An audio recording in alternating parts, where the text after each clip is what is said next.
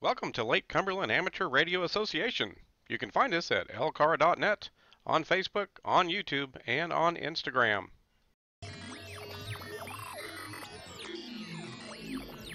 If you're enjoying the videos we're producing here at LCARA, please help our club out by hitting that subscribe button.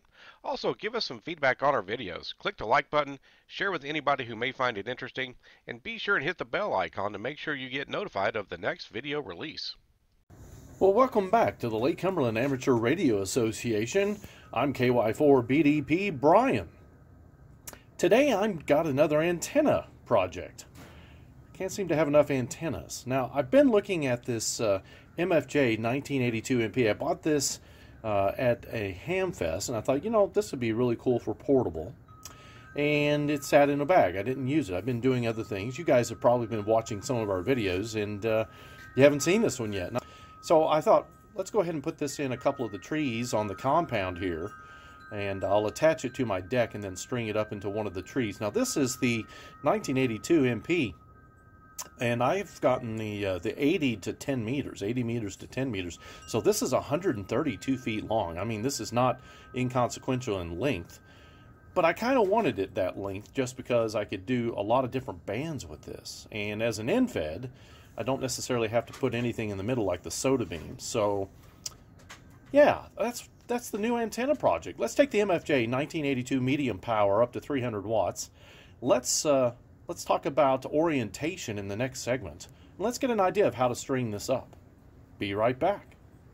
All right, so we've had a look at the MFJ 1982 medium power end-fed antenna. Now we're getting an idea of which trees do we want to use on the back of the compound here behind the house. So I've got some pretty tall pine trees.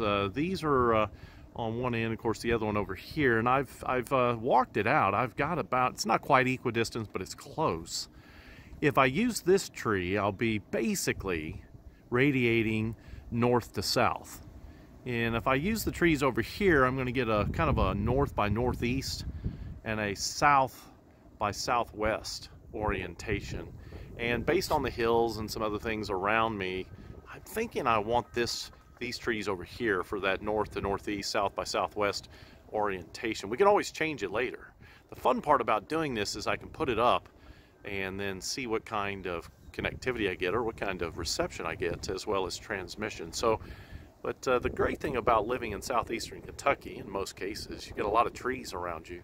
So let's hook it up. Let's go ahead and put it up in a tree or two. I'll bring you back as I connect it to the deck and as I connect it to one of these trees. And then we'll hook up the MFJ-269 and see what the SWR is looking like on the different bands. And then we'll hook it up to a radio, 7300, and we'll see what that looks like. So I'll see you guys at the next segment when we go to string it up. Alrighty, we have the antenna installed. I got my son out and we got on a couple of ladders. We've attached the box that has the toroid and the windings on the inside here to this little hook on the top side of the deck. Here's the cable going out. Now remember, this is 132 feet long. And then we've got the actual SO259 connecting to the 239 on the actual box. And we got it off the ground a little bit. Now, I've watched a few videos. Dave Kassler's got a great video on this. This is off the ground. He seemed to get better results with the box closest to the ground, but I've already done some SWR numbers, and I'll share those down at the bottom in the description. So this is this end. Now, what I'm going to do is kind of take you over to the trees. So give me 1 second. We'll do segment B of how this is installed. Now folks, this is going to be a little jerky. I'm going to do my darndest to keep this still. And this is about the best I can do on focus. There we go. All right folks, so what I've done, I'm going to do my darndest not to move this around. We've got what is essentially a screw-in hook, not quite an eye hook or an eye bolt if you will, but screwed into the pine tree, and the cable is coming off of that. So you can see it moving down through here. I won't go any further because you're not going to want to watch that in my jerky little hand motion here, but that'll give you an idea. So we're on the deck, 132 feet away to this little bolt here screwed into the tree. So now let's go back and let's look at this on the radio, and we'll get an idea of the kinds of numbers that we were getting, and let's see if we can make some contacts with this antenna. All right, we are back in the shack. run some cables from the box into the house, used a window jumper to get it to my radio, as I have had in other videos. We'll see if we can't put a card up here in the top right corner on the window jumper. Really cool. I don't have to drill any holes in my concrete or brick. Anyway, what I've done is I've gone ahead and set up on the lower end of the band here. Now for 40 meters, I'm showing 7068. I'm not actually going to try to communicate there because that would be down in the data portion of the band or even CW. But what I'm going to do is show you the standing wave that the radio thinks it sees with two different antennas. And I'm going to swap between the high gain, which is going to be the first test, and then I'm going to do the NFED, the MFJ-1982MP, in the second test. So let's do the high gain 640 first. Now remember, this is vertically oriented, and let's see what kind of SWR we get on this lower end of the band. Now you can see 7128 is right in the middle. That's what I'm going to listen to in just a minute, and or somewhere nearby if we can get see if we can make a contact. Let's see what the standing wave looks like. So you can see the high gain is tuned a little low in the band. I can tune this with the radio, not a problem. But if you remember from the previous video, we knew we were a little low, and it was so hot back in the summer, we didn't take the antenna back down to move it just a little bit more to the right. But that's where the high gain is without any tuning. If you look in the top left corner here on the 7300, tune is not on. So this is what the radio thinks it sees. Now, pardon the arm, but now I'm going to use my AB switch, and let's switch to the NFED. We'll start the meter again, and let's see what we get. You can see the NFED is quite a bit flatter. Now, it is, again, to the left a little bit on the band. In reality, on 40 meters, I don't really want to go below 125. 128, in fact, is about as low as you want to go because you know you're in lower sideband, and you can go 3 kilohertz to the left. In any event, you can see it's a little bit better on the SWR without doing any tuning whatsoever. So now let's tune this, and, well, in fact, let's not tune this. Let's go ahead and see if we can make a contact here at 7128 or somewhere nearly adjacent if possible. We've got a couple of signals to the right there that will also be under 2. And again, let's see if we can make a contact. So let's turn it up and let's see what happens here in the next segment. Kilo Yankee 4, Bravo, Delta, Papa.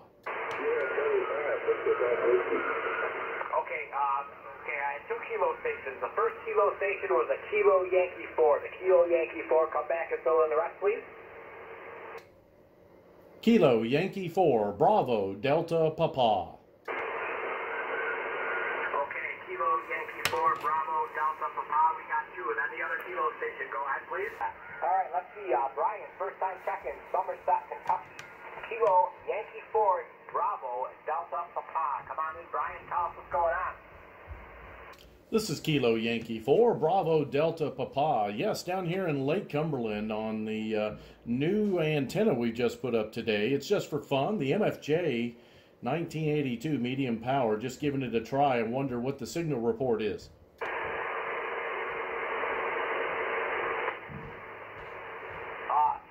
Kilo Delta 9, Kilo Zulu. I'm sorry. Kilo. I gotta check him out. Kilo Yankee 4, Bravo, Delta, Papa. Kilo Yankee 4, Bravo, Delta, Papa. Brian, a little weak copy on you right now. Do you have a copy, Brian? Over. QSL, yes, I'm hearing you loud and clear. Signal report at all on me? Okay, I got you about an S4 right now. You're a little stronger when you checked in with me. A little stronger, but you're about an S4 now. I can hear you, Brian. Not bad out of Kentucky. Over.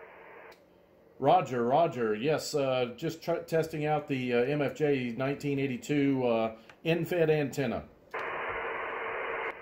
Roger, Roger. Thanks for picking me up tonight. All right, Brian. Good deal.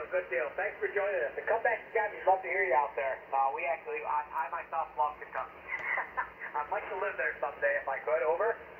Roger, Roger. It's beautiful down here. Send me please come back and join us again right here on this frequency.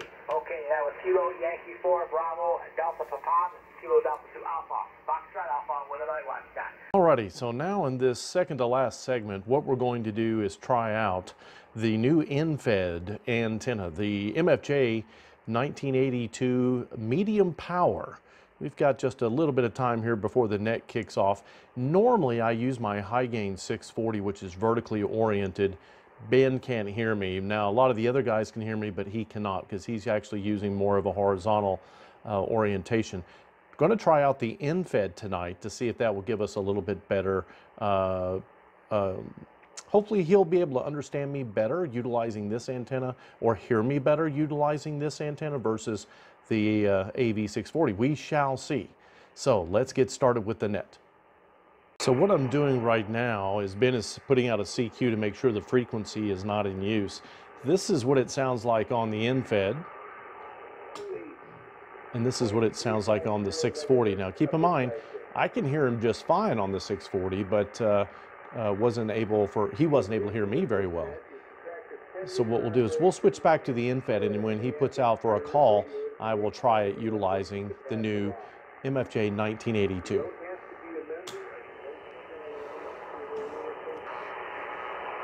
What also hurts me with Ben is I've got 1 or 2 hills between he and I, so I'm hoping the end-fed in a horizontal orientation will allow me to do kind of an invis setup. We shall see.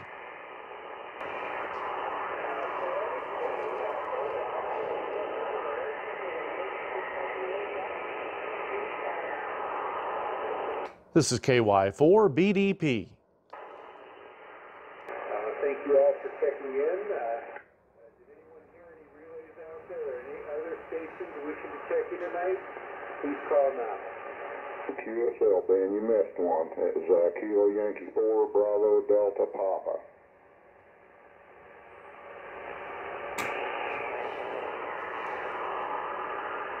So right now it's looking like Ben still didn't hear me on the end-fed antenna, which again is not necessarily the fault of the antenna.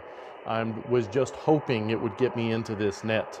Let's switch back to the AV640. And that's Brian. Thank you for checking in tonight, Brian. So heard the one of our club members come in pretty well, but again, Ben is pretty weak on this particular antenna for this particular net.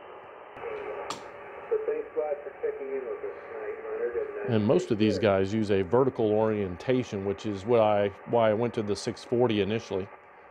But I know Ben is not vertically oriented. If anyone wouldn't mind, let's see if Leonard could relay to KY4BDP.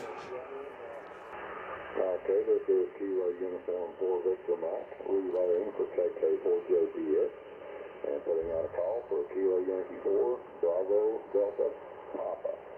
Brian, you got comments for the net tonight, and we want to thank you for getting here and joining us tonight. Go ahead with your comment, please. Well, thank you, Kilo Yankee 4, Victor Mike. This is Kilo Yankee 4, Bravo, Delta, Papa. Just testing out an end-fed antenna. Was hoping Ben would hear me a little bit better, given that he's a little bit horizontal and I'm utilizing a horizontal antenna tonight, just testing it out. Doesn't sound like he's able to hear me, so thanks for the relay there, Leonard, and we'll send it back to net control. This is KY4 BDP. Okay, Brian. Yeah, I'll give you a signal report while I got you on here. I've got your S5 on your peak, and your audio is good and clear and perfectly readable. And I want to thank you for checking into the net with us tonight. You're always welcome here, and we always appreciate it. Appreciate all check-ins that we can get. And this is Kilo Uniform 4 Victor Mike, turning it back over to net control, KK4JPS, KU4VN. It's all yours. Well, there we have it. Not the best result that we would have liked, but at the same time, that's ham radio. I believe Ben is only about, as a crow flies, maybe 6 miles away, but because of the hills between he and I, it just doesn't work. Now, Leonard's just enough further away, probably about 20 miles away, that the invis action of this antenna works really well. He gave me an S5, which is not great, but again, mostly ground propagation or either invis. So was able to get relayed in utilizing the antenna, and sometimes that's what you're going to have to do. Well, let's go ahead and close out this particular video, I've had a lot of fun interacting with this end-fed antenna. We've showed you a couple of check-ins with this antenna, and we've also showed you how to go ahead and install it. Now, I will end up taking it down more than likely and utilize it with our emergency communications trailer or as a portable antenna in one of my Go boxes, probably an antenna in my antenna Go box. So would I recommend this antenna? Well, absolutely. You don't have to tune a whole heck of a lot, as we showed, and I'll put this down in the description down below.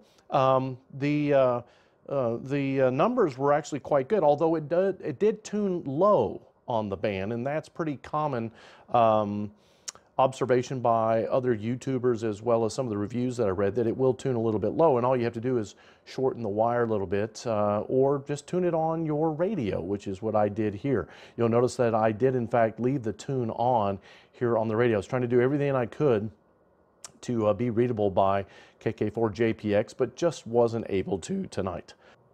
Well, folks, if you like this content, please let us know down in the comment section below. If you like our field days, our radio, our antenna reviews and usage, if you like the emergency communications trailer, work days, field days, let us know. And we're trying to grow the channel to 1,000 subscribers this year. I think we've got a really good chance, but we need your help.